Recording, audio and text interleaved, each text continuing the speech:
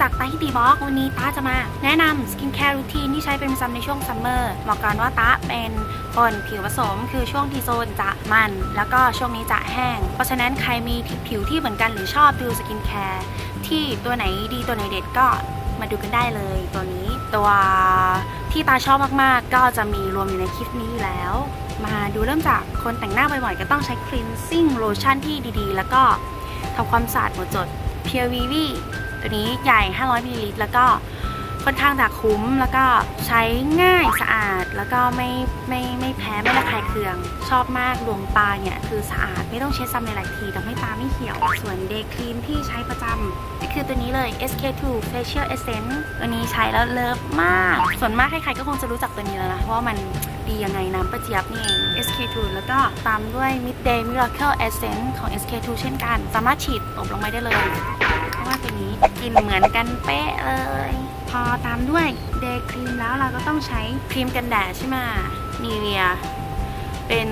Light Texture อันนี้ค่อนข้างจะซึมเร็วแล้วก็ไม่มันเป็นของอีกหนึ่งตัวของนีเวียที่ปื้มตัวนี้ของ L'Oreal Paris เป็นกันแดดแบบสเปรย์เวลาเราไปเที่ยวไปไหนมาไหนไปทะเลเราสามารถฉีดทับได้เลยแล้วก็กลิ่นดีอะตัวนี้เป็นแนะนำอีกตัวนะ UV Perfect Aqua Essence นี่ตัวนี้ที่ของใหม่ดีมากต่อไปเรามาดูNight Cream ลืมบอกมีโฟมที่ชอบอยู่ตัวนี้ครีมมูสแซง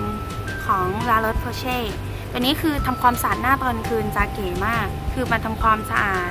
หมดจดแล้วก็ค่อนข้างจะเป็นเวชสำอางที่ไม่มีพาราเบนแอลกอฮอล์น้ำหอมตัวนี้ครีมโฟมนุ่มอันนี้เป็นอีกตัวที่แนะนำส่วนถ้าเกิดเป็นตอนเช้านะจะใช้ตัวนี้ Nivea Aqua Sensation ทำให้ตอนคืนเราบำรุงเต็มที่เลยไงตอนเช้าเราตื่นมาเราก็แค่แบบล้างให้หน้าให้มันชุ่มชื่นเฉยๆ Aqua Sensation นี้ทำให้แบบหน้าชุ่มชื่นมากดีงาม Midday ของMidnight Miracle Essence ของ SK2 ฉีดกันคืนก็ตบก็ตามด้วยตัวนี้ค่ะ SK2 RNA Power Radical เนี่ยช่วงนี้ทำให้ยิ่งเราเป็นแค่อายุแบบพวก20ปลายใช่ไหมตัวนี้ก็จะช่วยทำให้ริ้วรอยเกิดขึ้นช้าลงถ้าเกิดคนแบบ30อัพก็จะแบบทำให้ลดลงได้ตัวนี้ก็หัดใช้ไว้ตั้งแต่ช่วงวัยรุ่นนะทำให้ได้ผิวอยู่ได้นานๆเดี๋ยวเรามาแต่งหน้าแบบลุคซัมเมอร์กัน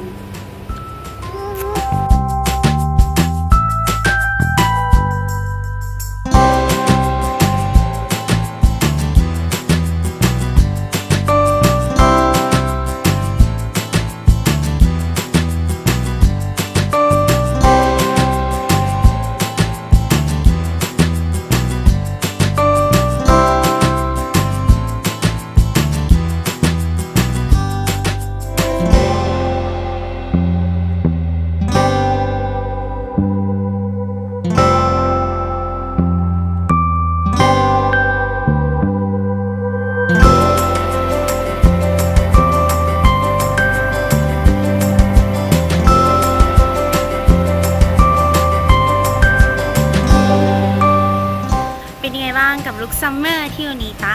รีวิวสกินแคร์รูทีนแล้วก็แต่งให้ดูเป็นซัมเมอร์แบบง่ายๆแค่ไทแชโดว์สีสันสดใสเข้ากับชุดใช่ไหม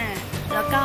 ปากสีสันสดใสเช่นกันโดยไม่ต้องเขียนอายไลเนอร์เพราะว่าจะได้เป็นลุคเบาๆแล้วก็มีสีสันสดใสในลุคซัมเมอร์นั่นเองมันอยู่ในทุ่งซากุระเลยวันนี้ขอลาไปก่อนนะแล้วเจอกันใหม่คลิปหน้าจ้าจุ๊บ